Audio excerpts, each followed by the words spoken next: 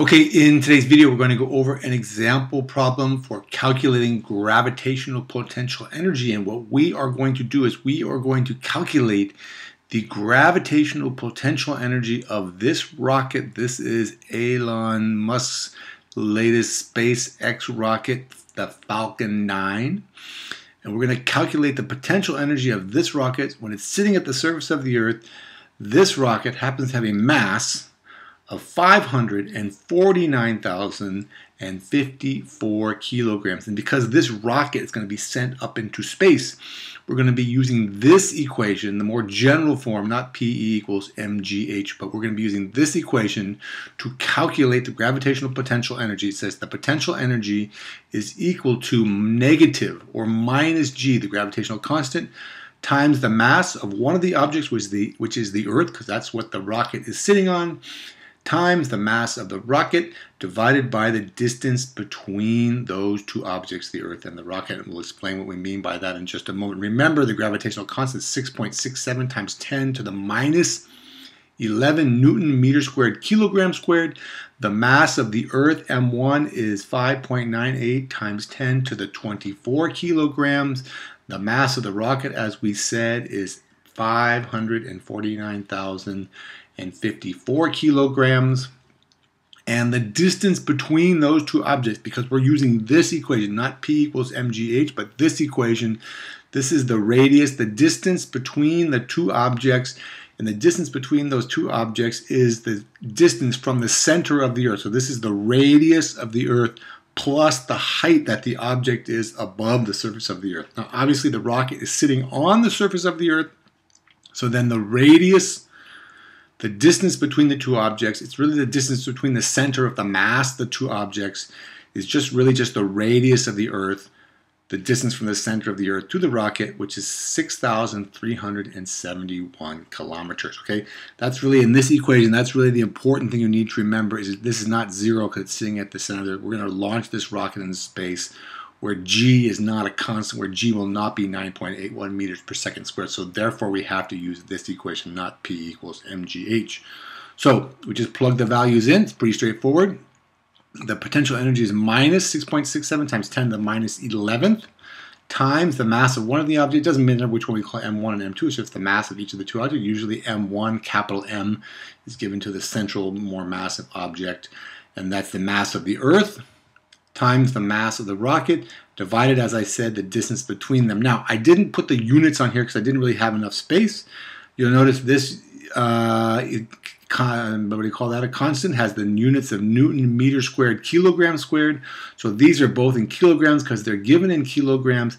The distance has to be given in meters. Here, you know, it says kilometers, kilometers, and we have to convert that into meters, which is times 1,000, so I put here 6,371 times 10 to the third meters. That's the distance given in meters, because a kilometer obviously is 1,000 meters. And then we just get the answer. And we have this negative sign, and we have PE.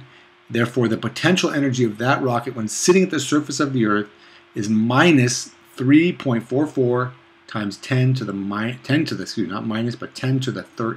joules. That's the potential energy of that rocket.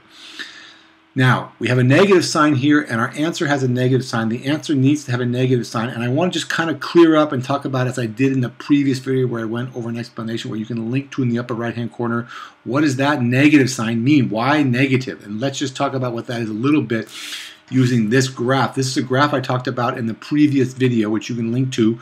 This is the Earth, just kind of a graphical representation.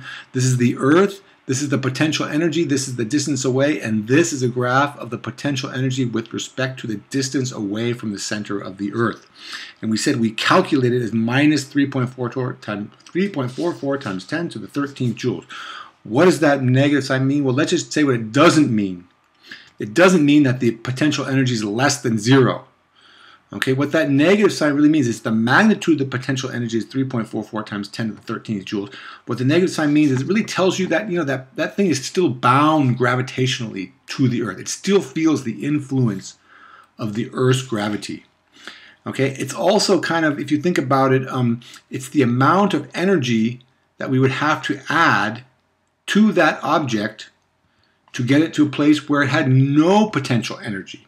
So if we want to get it to a place where it has no potential energy, then we would have to add 3.44 times 10 to the 13th joules, because minus and a plus, the magnitude is the same, that equals 0.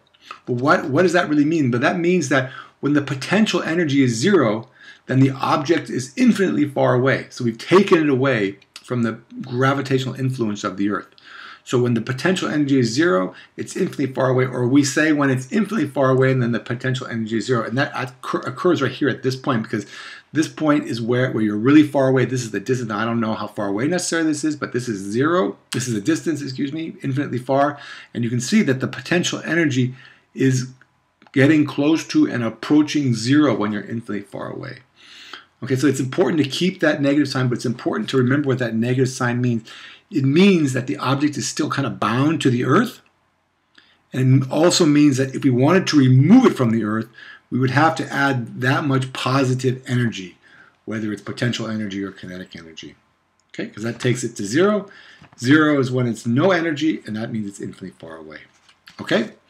Okay, so thank you very much for watching. I hope you found the video helpful. If you did, please do all the following 4 things. Subscribe to my channel. Get all my excellent physics, chemistry, and math videos. Please give me a thumbs up. Thumbs up for this video. Leave me a nice positive comment in the comment section below. And don't forget, sharing is caring. Okay, share this video with your friends. They'll love it. I promise you. And they'll love you for sharing too. Okay, thanks. Thanks for watching. We'll see you in the next video.